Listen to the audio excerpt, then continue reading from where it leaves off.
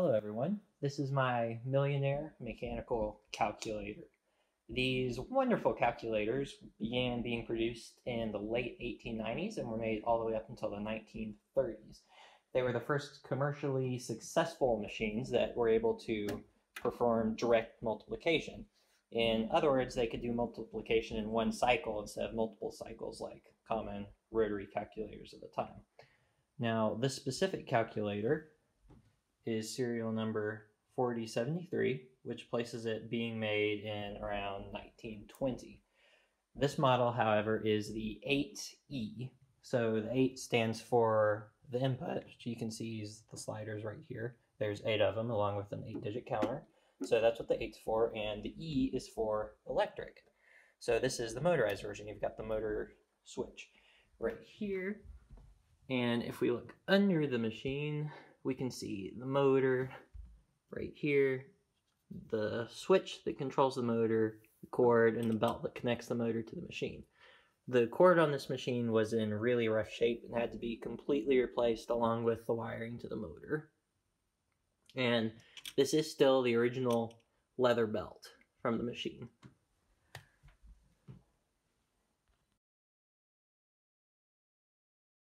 We'll start with this panel. You have the motor switch that obviously turns on or off the motor and also connects the main drive to the machine. This is the multiplication lever, along with a button to cycle the machine. This is your input. This model specifically has sliders, which is one of the rare electric models. Normally, if you wanted the electric model, you got the keyboard, because if you wanted electric, you wanted to be able to do operations relatively quickly, and sliders, trying to set numbers is usually not as quick compared to the keyboard. Over here, you have the selector knob, so you can change modes. You've got division, subtraction, addition, multiplication.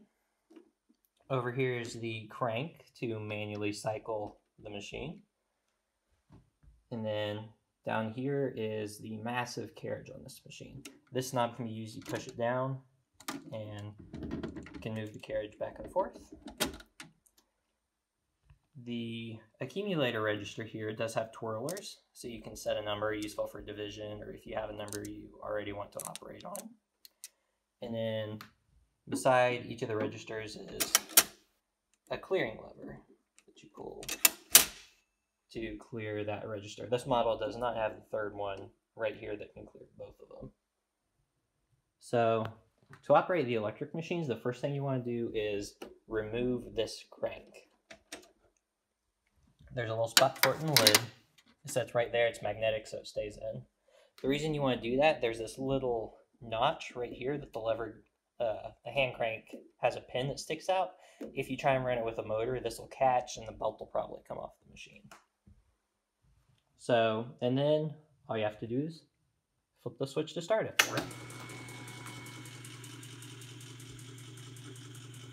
Now let's take a look under it. You can see the belt wobbling some. That tensioner isn't as tight as it should be. And the belt's a little old, so it's weighing on it a lot. But it'll still do okay. Let's go back up here.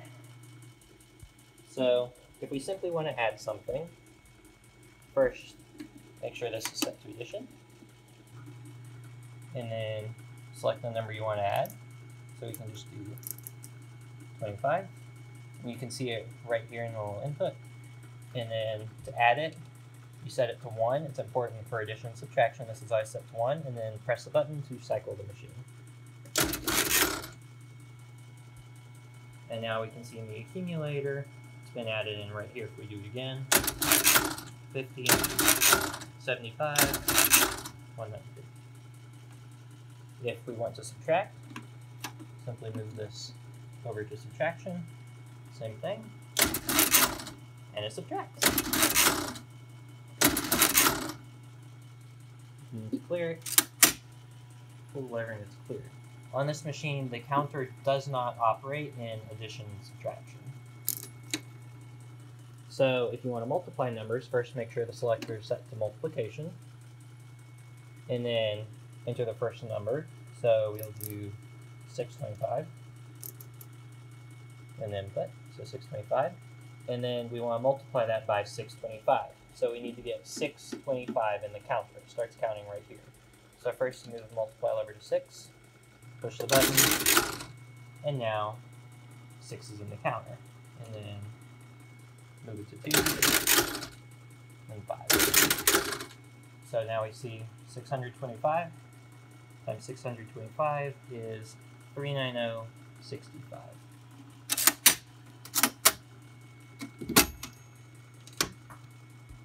It can also handle really large ones with relative ease. So 9, 7, 6, 5, 4, 3, 2, 1 times 45. And 5, 5, 5, 5, 5, 5, 5, 5, 5, 5, 5, etc.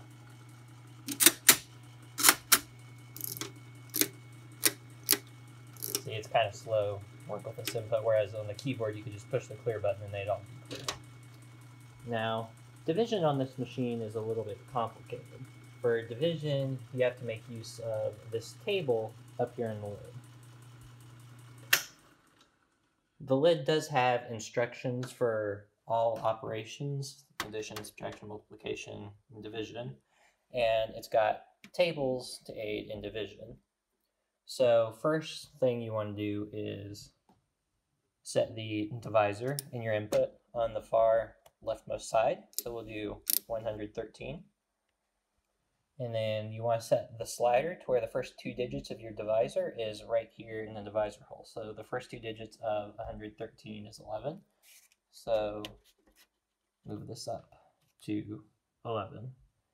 And now we need to put the dividend down here in the accumulator. Move the carriage all the way back to its home position.